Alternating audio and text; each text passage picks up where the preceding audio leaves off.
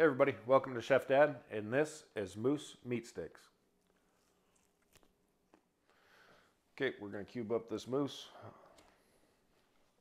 and it is still pretty frozen, but when you got your wonderful Victorinox knife that I got from Bearded Butchers, it seems to cut pretty well through this frozen meat.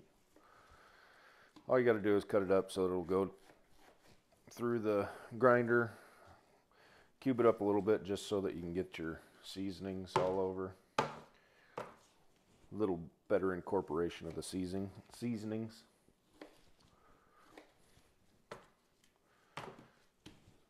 But the amount of meat that we have here, plus the fat and the chuck that I add, this is going to give us about 25 pounds of hunter sticks.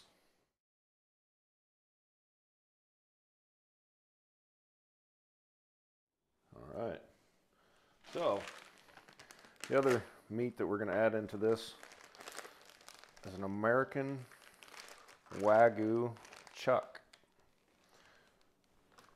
And you ask, why would you use such an expensive cut of meat in hunter sticks? That's because this was the cheapest cut of meat. It was on sale, and why not? But chuck's a great choice because it's got a good fat content if you want to grind it into burger or anything, but it's already 80-20. This Wagyu is probably a little bit on the fatter side, but it's not going to hurt my feelings any. Look at that meat in there. That's some really nice looking chuck steak, chuck roast. Could have just cooked this like a ribeye, but instead we're turning it into jerky, or into hunter sticks.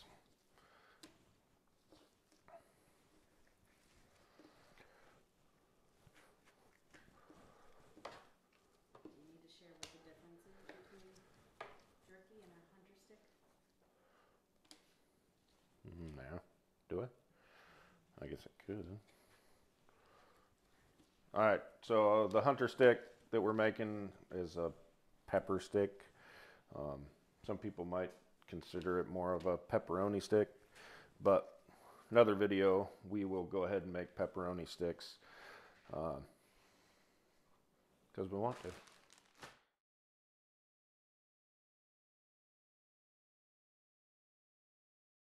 Alright, and the last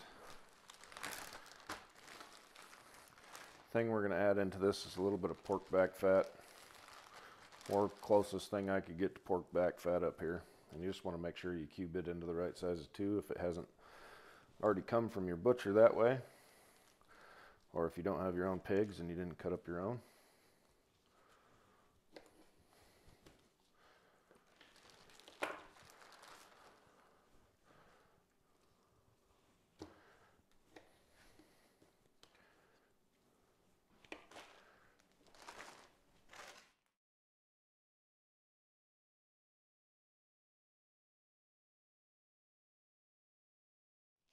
Alright, then just give yourself a good mix. Let that moose fat, chuck all get mixed together. That way when we grind it, we get an even dispersion of all the meat. We're also going to add in our seasonings after we put this in the freezer for a little bit and let it set up so that the grinding portion goes a lot smoother.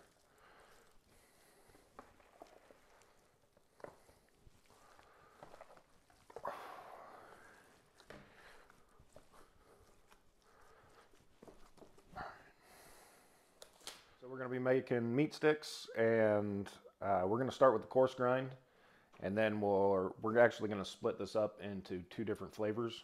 But for now, we're just going to get it through this coarse grind, get it split up, get the seasonings on, then run it through one more time on a fine grind.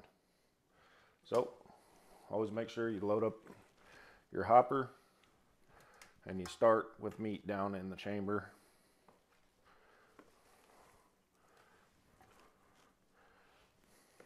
Okay, and once you do that,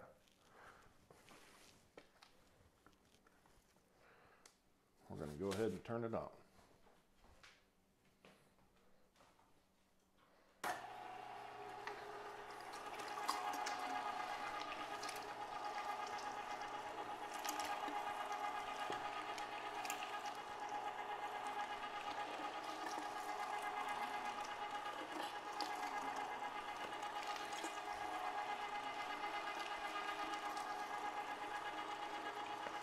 The grinder is fast, just about as fast as you can load it. It'll pull it through. The only time you ever need to use the plunger is if you put too big of a piece in it.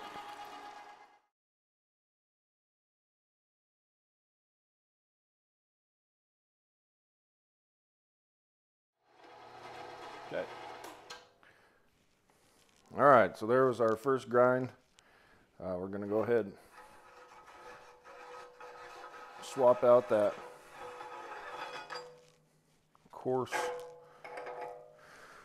the coarse disc for our fine grind.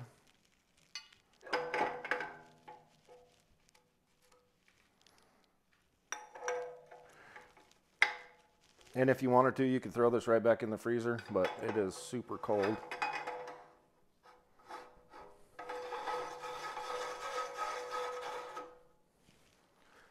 Okay, so we're going to get this other blade out of here. We got to split this up, so we're going to want to scale it out. All right, we're going to go ahead and split this up. 10 pounds of this is going to turn into pepperoni, which is going to be pepperoni sticks, which is going to be in a future episode. The rest we're going to turn into hunter sticks or pepper sticks. So that's what we're going to do now.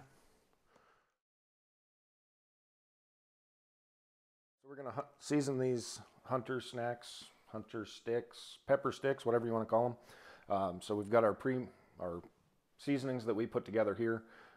Quantities and seasonings will be in the description, and hopefully we can get them up on the screen for you. But we're just going to go ahead and sift this across all of them before we do this next grind. That way it's well incorporated. Being as these are going to be smoked at a low temperature, we have to use, you don't have to use, you should use pink curing salt, number 1. And that's going to prevent bacteria, especially botulism. And it's going to be 1 teaspoon per 5 pounds. And I've got 15 pounds right here. So, and you can see I go a little bit heavy. It's not going to change the flavor as long as you don't go too crazy with it. You're not going to get sick from it as long as you don't go too crazy. But you want that in there to make sure that it's safe to eat. Okay, we're going to mix that up, and then we're going to start it going through the grinder.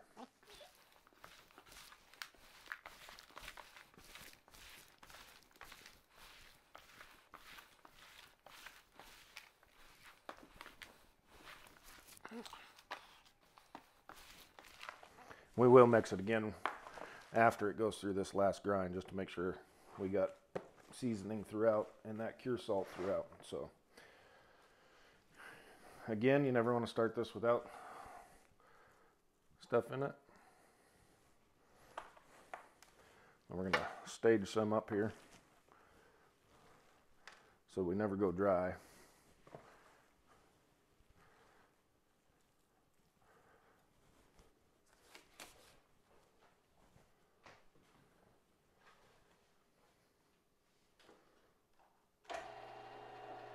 Ooh, don't want to go in reverse.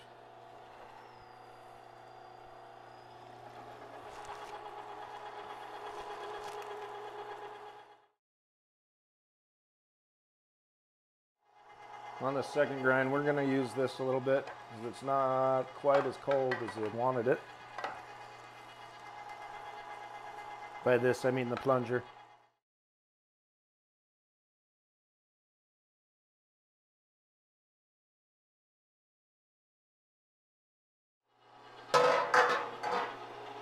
Okay, we're going to go ahead and turn it off. We're just going to give it one more good mix.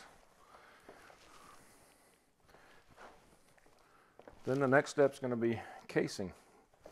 putting them in the sausage stuffer and getting them into some, we're going to use cellulose casings, edible cellulose casings. Smells really good.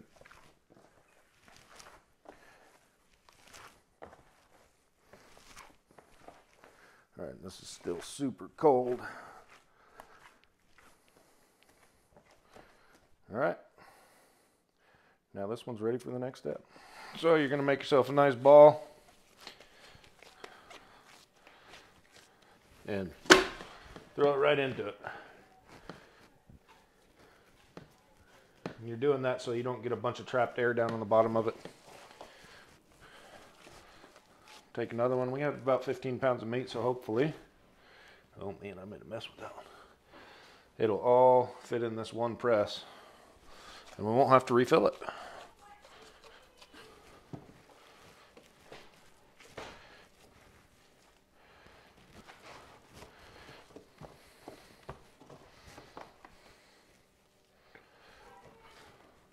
I don't know if we're gonna make it.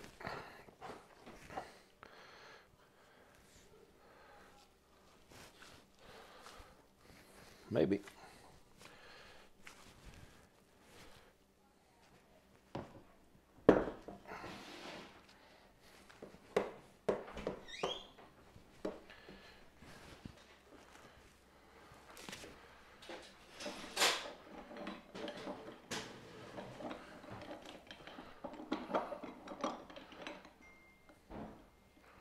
Nope, we're gonna have to take a little bit out. Yep.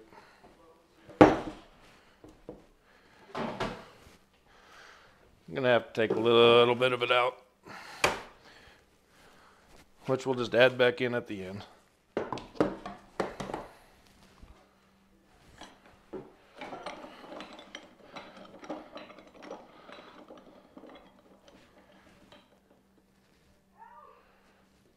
Okay, we're going to use these clear collagen casings. Edible.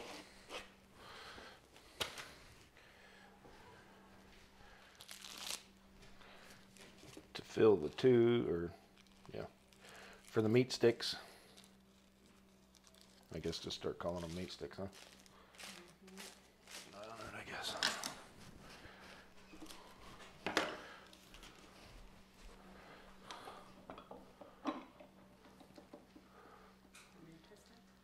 Let's see what it does here.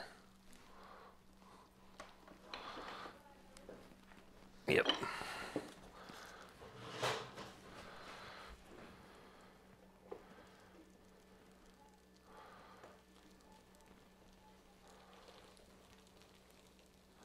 Should go pretty easy when we get to that stuff I added water to.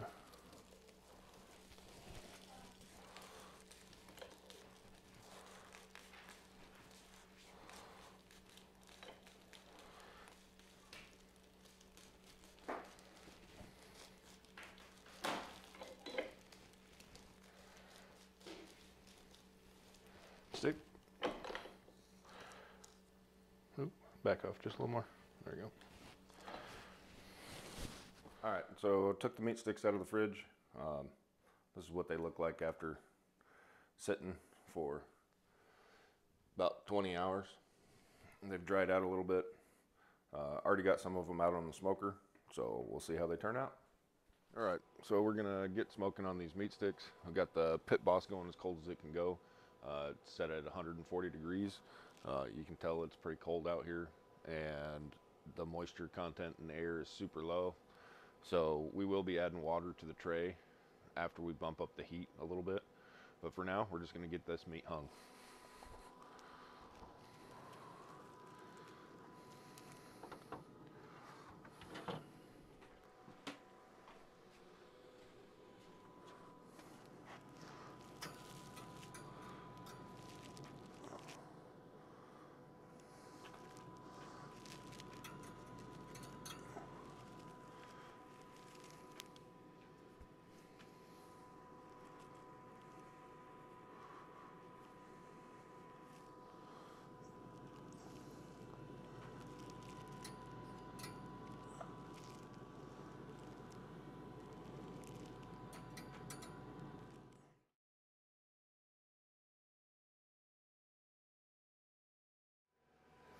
smoky. All right, so we're gonna let that go for an hour, and then we'll bump up the temp a little bit and add a little bit of water to the container. All right, these meat sticks have been going for a little over 45 minutes to an hour. Been rocking right at 140 degrees. So we're gonna go ahead and bump the temp up to 160, which I can just do from my phone. So we're calling for 160 now. Let's take a quick look at these sticks. The casings have dried out where we want them. I haven't decided if I'm really going to bring in the water yet, but we'll take a look at these sticks, and you can see they've dried out pretty good. So we're just going to keep it rocking. Okay, now that these have been smoking for a little while, I'm going to bump up the temperature a little bit more, take it up to 180 to 200 degrees. And I'm also going to put in my Chef IQ meat probe.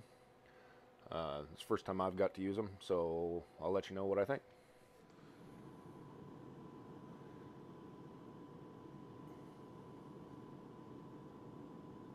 We are about 3 hours into our meat sticks, and they've been smoking away. We've got it up to 210 degrees now. Give you a quick look at what they look like. Oh yeah, they are starting to look like meat sticks. We've got our Chef IQ thermometer in there. We're going to get this closed back up and let them keep on going. If we look at our Chef IQ app, we've got an internal temperature of 139 degrees.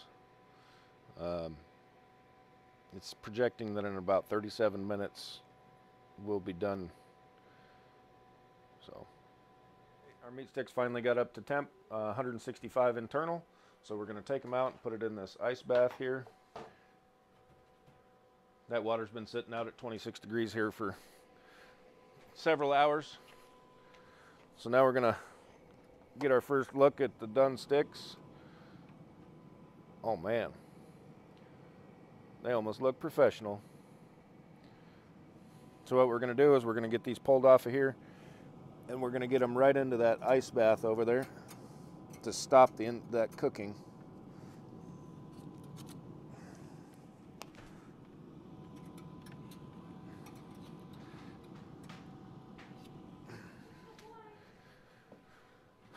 This will stop the cooking, and it's going to shock those casings.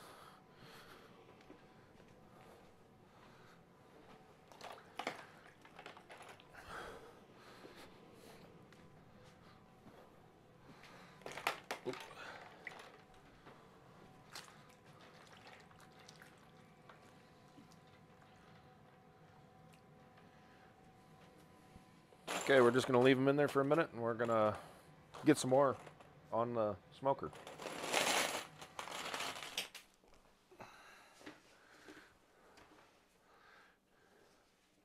Okay.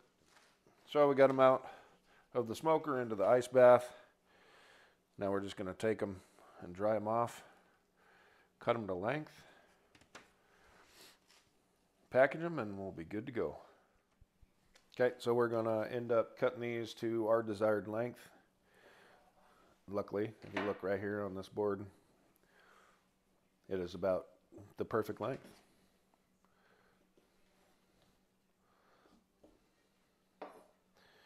You may end up with some that are shorter at the end, but it ain't going to matter too much. Those are the hiking bits. The hiking bits.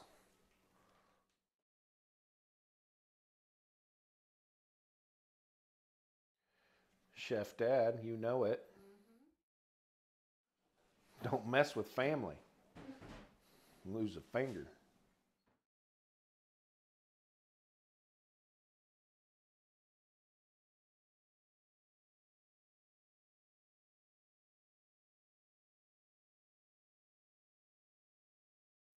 All right, so one smoker load is all cut up, ready to go. We can package them, then move on to the next batch.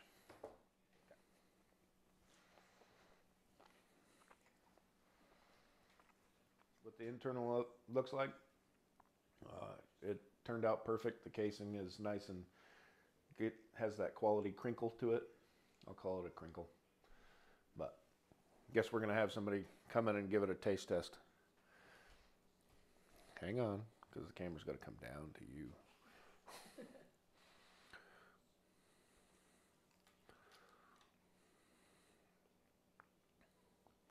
I think it's really good. You think it's really good? What's your favorite part about it?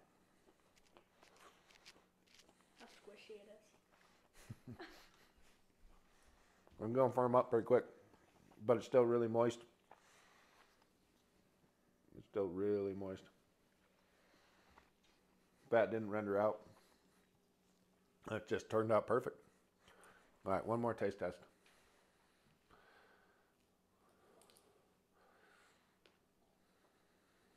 I like the crunch from the casing. Nice snap on the casing. That's really good. All right, so this is what we ended up with for the meat sticks. We're just going to end up putting them in packages, getting them froze. So we'll see you after we do that.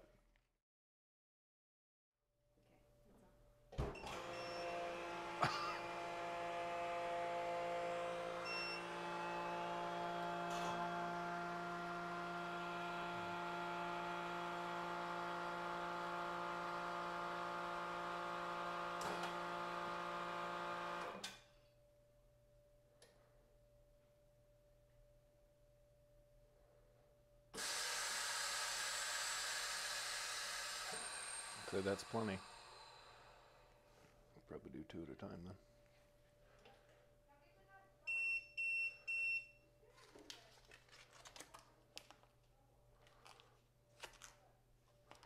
All right, so we ended up with 16 packs of moose meat sticks. We just sealed them in the chamber vac from Meet Your Maker.